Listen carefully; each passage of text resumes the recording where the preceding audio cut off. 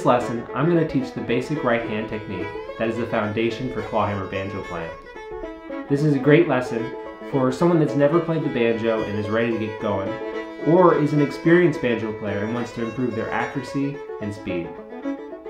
Let's talk about how you're holding your banjo. I like to keep my banjo neck right about here. Not too low, not too high, just right. If from where you're sitting you think about your banjo pot as the face of a clock, and the banjo neck is the needle, you'd have 9 o'clock, 10 o'clock, 11 o'clock, and 12 o'clock. I keep my banjo neck between 9 and 10, so right about here. The angle of your banjo neck is going to affect how you play your banjo. With my banjo neck right about here, I have a very straight, relaxed wrist. If my banjo neck was down here, I would have to change my wrist angle and the way my hand attacks the string. And this has tension. I don't want this tension in my playing. If my banjo was way up here, again, I'd have this angle that's unnatural. So I like to keep my banjo neck just so. You can keep your banjo between two legs, maybe on one knee, or on a strap secured. Let's talk about your basic right hand technique. Let's start off by relaxing your hand and getting it in a neutral position that's tension-free. To me, clawhammer is all about being tension-free and relaxed. So when your hand is neutral and in a relaxed position, where is it at? For me, it's not this straight as a board hand, because look, you see all this tension in my hand. It's not a fist. You can see the tension in my hand again. When it's neutral in a relaxed state, it makes a claw. And this is the shape I'm looking for clawhammer, is this neutral position where I'm relaxed. And it's a claw shape, hence the word clawhammer, which is the style we're learning. Something to remember is that this is my relaxed neutral position for my right hand.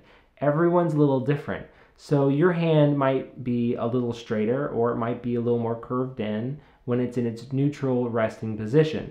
Now, the goal is to get you playing in your neutral resting position. If you have to modify it a little bit down the road, that's okay, don't worry. Now that your right hand is in a relaxed, neutral claw shape, it's time to make some noise. I want you to take either your index or your middle finger and put the back of your nail on top of the first string. I want you to put your thumb on top of the fifth string. This is your resting home position.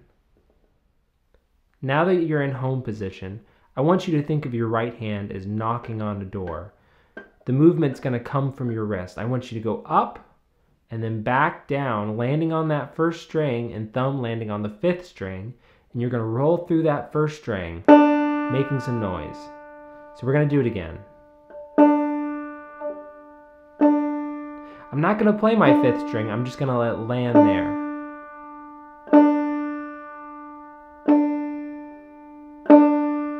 Now I want you to remember that my finger and my thumb work as a unit.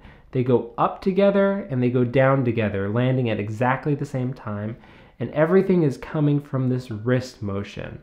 So I go up, I go down, and I land on that first string and roll through. And the space from my finger and thumb is widening just a hair when I roll through. I'm hitting the first string with the very middle of my fingernail.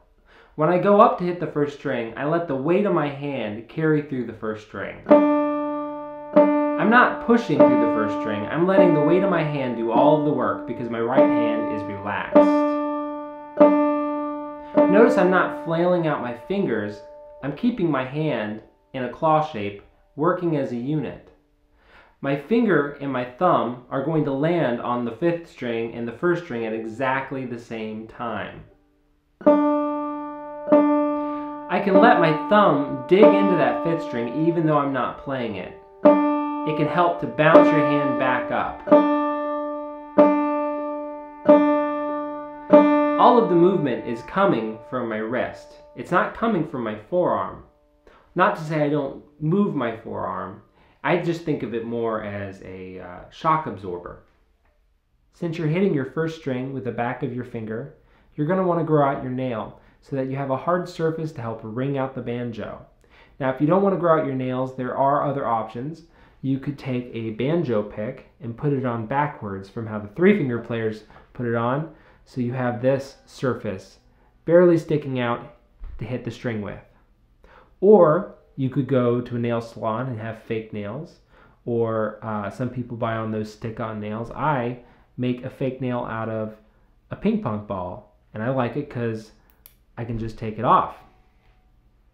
If you're having trouble keeping this claw shape, here's a trick. You can take an old credit card and put it between your fingers and the palm of your hand, and it'll help keep this claw shape. You can't move your hand in, and you also can't loosen your hand or the credit card will fall out. So look here. Cards in. There you go. Let's work on hitting your second string. Take the back of your fingernail and put it on top of the second string and thumb on top of the fifth string. Your hand's going to go up like it's knocking on a door and go back down, rolling through that second string while thumb lands on the fifth string silently. Here's a tip for all the banjo players who are trying to improve their right hand accuracy. When I hit the second string, my finger rolls through and then is physically stopped by the first string. This has really helped me stay spatially aware of all of my strings. You could apply this to the third string. You'd be hitting the third string, rolling through, and being stopped by the second string. Same with the fourth, be stopped by the third. If you're new to the banjo, don't worry about it. Just hit the string and see where it goes. Let's work on hitting your third string. Take the back of your finger and put it on top of the third string and thumb on top of the fifth string. Your hand's going to go up like it's knocking on a door, and you're going to hit the third string on your downstroke. It's going to roll through while the thumb lands on the fifth string silently. Notice when I'm rolling through that third string, it rolls through and it's stopped by the second string. Let's work on hitting your fourth string. Your fourth string is probably the hardest string to hit because the spacing between your finger and your thumb is so small. So start off by putting the back of your nail on top of the fourth string and thumb on top of the fifth string. You go up with your hand like you're knocking on a door, and then your hand's going to roll through that fourth string, stopping on the third string, and the thumb is going to land silently on the fifth at exactly the same time.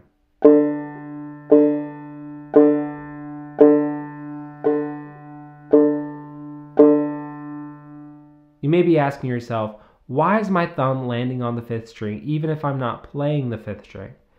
Well, the reason why is it helps you stay spatially aware of where everything is at and connected to your banjo.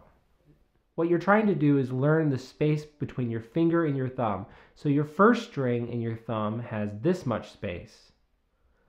The distance between your fourth string and your thumb is small, it's about this much. So you learn the space between your thumb and your finger so I can pinpoint where everything's at. Second, fourth, first. If my thumb wasn't landing silently on my fifth string, helping me to stay connected and spatially aware to where all my strings are at all times, my finger would be free floating and I wouldn't know where everything is at. And I'd be using my forearm, where my forearm is connected to my banjo pot, to try and guess where everything is at. And that's a lot of room for error, which is why I use my thumb to help pinpoint where everything is at any point. Before you move on to the next step, it's time to practice. All I need you to be able to do before going on to the next step is hitting the first string. Then you're ready to move on. But if you want to keep practicing, move on to your second string, or your third, or your fourth. Or you can alternate. You could go 1, 2, 3, 4, 3, 2, 1, and then repeat.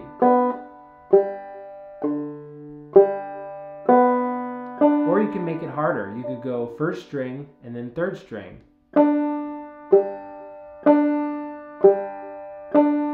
Or second string and then fourth string.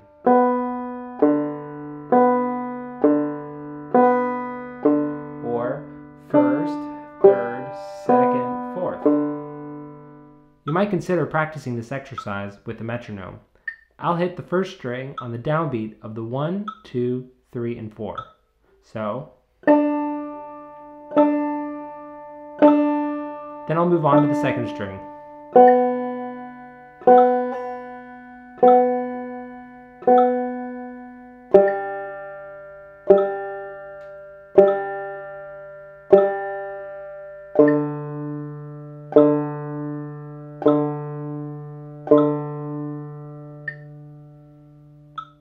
I find it helps to subdivide the beat from quarter notes to eighth notes.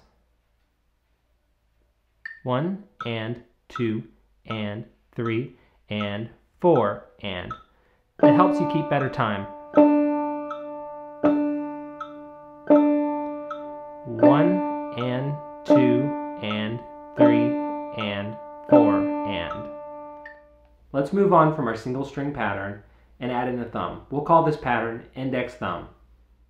Earlier we were practicing just hitting a single string, maybe your first, second, third, or fourth, and our thumb was landing on the fifth string quietly. Well, it's time for that to change. We're going to let the fifth string ring out. We're going to start off by putting the back of our fingernail on top of the first string and your thumb resting on top of the fifth string. This is your home position. Your hand's going to go up like it's about to knock on a door, and then the way your hand's going to go back down and your finger is going to roll through the first string, and your thumb will catch on the fifth string and then roll off. So you have this: first, 5, first, 5, first, 5, first, 5, first, 5, first, 5. When my thumb rolls off the fifth string, my thumb makes a little circle pattern. Kind of like this. I'm over-exaggerating, but that's what it's doing.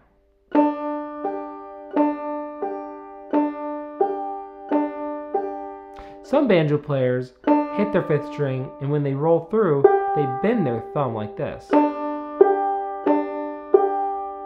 My thumb stays straight and rigid and just rolls through. It's different for everyone. There's not a wrong or right answer. Half the banjo players I know bend their thumb and the other half don't. So whatever works for you. I want you to practice hitting your first and fifth string for a while. Once you have this down, you can move on to the second and fifth string, or the third and fifth, or the fourth and fifth. Then you can move on to alternating strings. So you go first fifth, second fifth, third fifth, fourth fifth, then back to third, second, and first.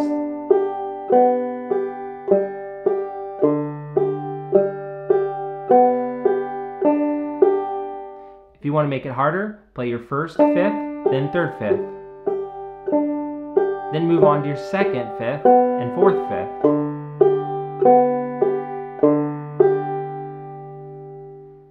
I find it's useful to practice this exercise with the metronome as well. Each beat is going to get 2 notes. So you have 1 and 2 and 3 and 4 and 1 and 2 and 3 and 4 and so on.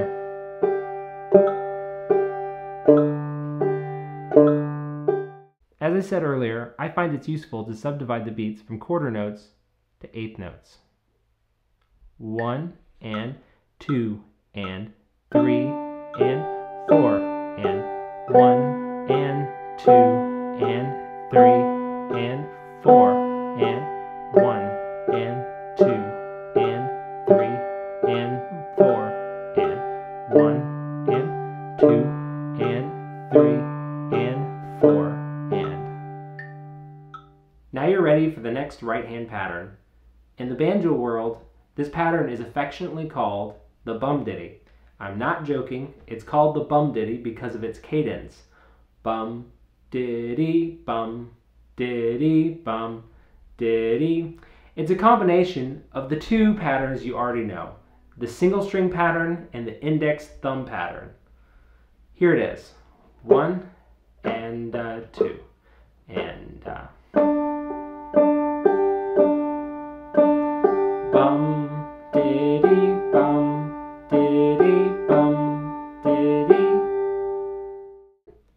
As I said earlier, the bum ditty is a combination of the 2 patterns you already know, the single string pattern where the thumb lands silently, and then the index thumb pattern where you hit the first string and then the thumb rolls off the fifth string. Each of these patterns will take up a full beat. So you'll have 1 and 2 and 3 and 4 and. Try and get the bum diddy ingrained in your head. The bum diddy bum diddy bum diddy bum diddy. You could also think of it as long, short, short, long, short, short, long, short, short, because you have a long note, and then the second note we subdivide. So long, short, short, long, short, short. Once you can do the bum diddy on one string, you can move on to your second string, or your third, or your fourth.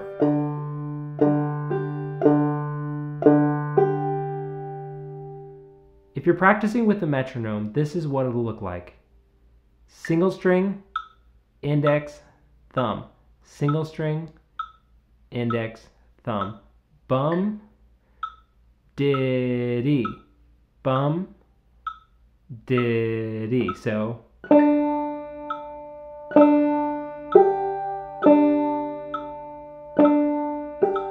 one and two and three and four and, or 1, 2 and 3, 4 and.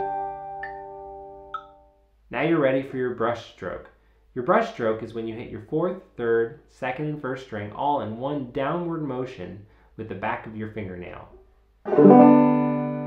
Notice that my thumb is going to catch on the fifth string silently. My thumb lands on that fifth string just as my finger hits the fourth string and brushes through. Also notice that this is not like knocking on a door. I'm actually going to engage my forearm and it's going to go side to side a bit. It's a little bit of both. It's a little bit of knocking and moving your forearm.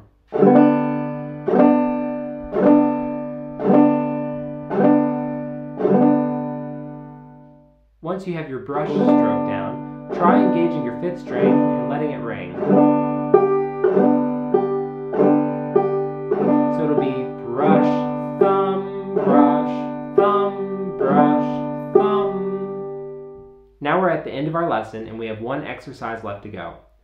We're going to take our bum diddy exercise and add in our brush thumb stroke. So we'll take our single string, index, thumb, single string, index, thumb, and we'll substitute the index thumb for a brush thumb stroke. So we'll have single string, brush, thumb, single string, brush, thumb, single string, brush, thumb, or bum, diddy, bum, diddy. So I want you to practice this on every string, starting with the first string. First string, strum top, first string, strum top, then second, and then third,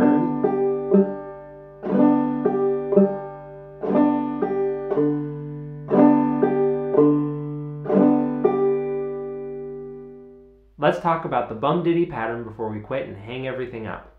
This right hand exercise is the most important exercise for you to practice because it is the foundation of Clawhammer.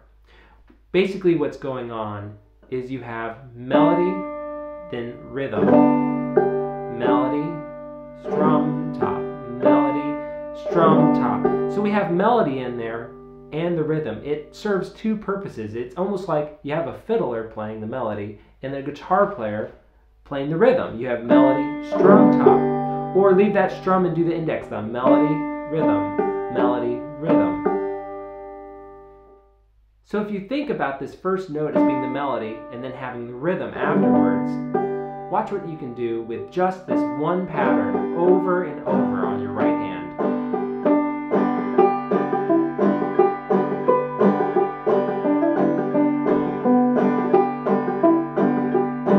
My right hand is doing the same thing over left hand onto different notes.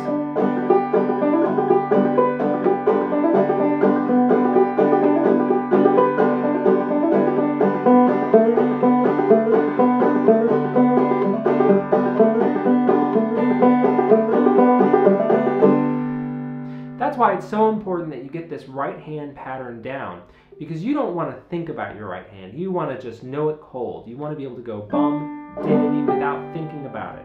That way you can focus on your left hand, playing those notes and doing those hammer-ons and slides and making the melody note ring. I learned the banjo from my father. He has a very strict rule. You're not allowed to learn your first tune until you can play your bum ditty for 1 minute without messing up. Doesn't matter how slow or how fast, just 1 minute without messing up. Most tunes take about a minute to play, so his reasoning is if you can play the bum ditty 1 minute without messing up, you're ready, and you can start focusing on the left hand and let the right hand just do its job. I practiced my bum ditty for about a month before I moved on to my first tune. Everyone learns at their own speed. Some people pick it up in a day, some people pick it up in a week, or even a month. It's okay. Go at your own speed. I hope you enjoyed this lesson and you come back for your first tune. Thanks.